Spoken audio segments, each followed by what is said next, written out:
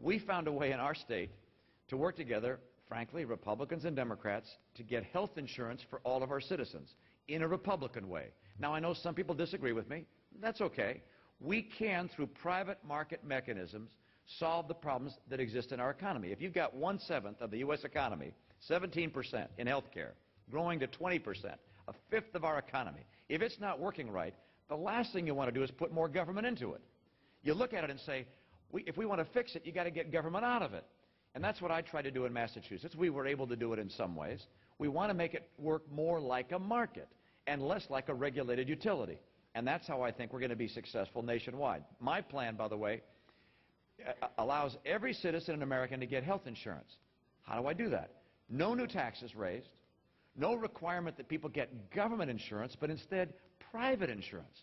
Let them get private market-based insurance.